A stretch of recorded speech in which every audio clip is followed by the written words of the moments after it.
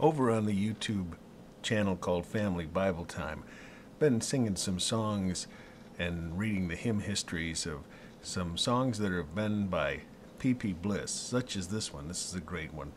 Free from the law, oh happy condition, Jesus has bled and there is remission, once for all. And this one here, this was actually the last song that was written by P.P. Bliss.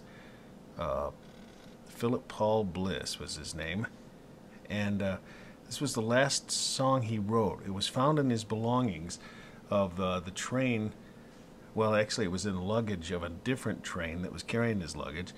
The train that he was in crashed in Ashtabula, Ohio in 1876.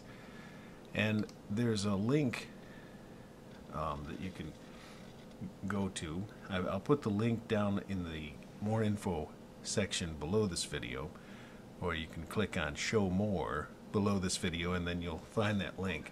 And you'll go to this site here, the Ashtabula Bridge disaster.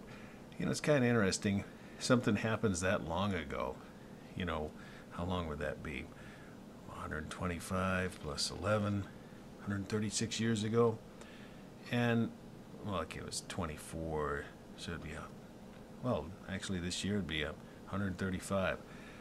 You know, and you seem to think, well, you know, that was a long time ago.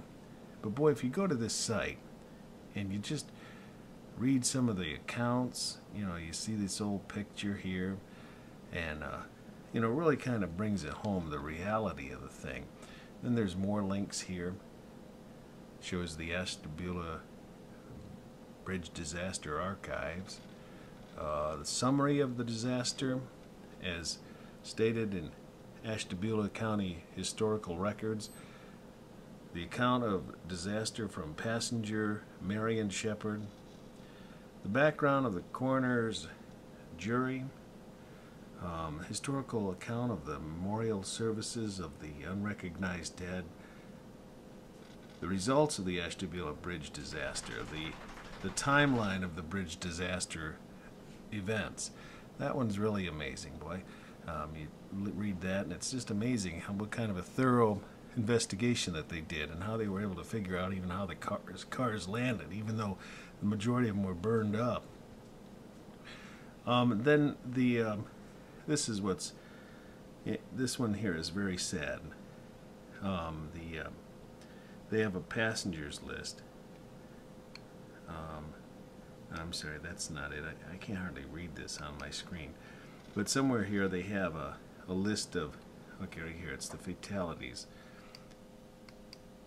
And there, if you go into that, you'll see Philip Bliss's name. But you know, so many others also passed away, and that's what's really sad.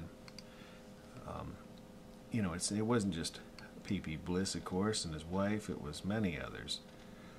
And you know, if you go into that, you can see that there were entire families, even that had died in this sad tragedy. And there's some, you know, people from all over the country. I mean, it might be interesting for you to go and see if there was someone from your area.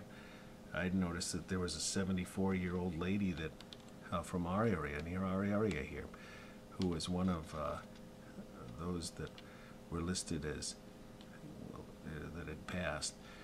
And actually these ones in red, and this was the name of the lady from this area, the ones in red were the ones who were beyond recognition.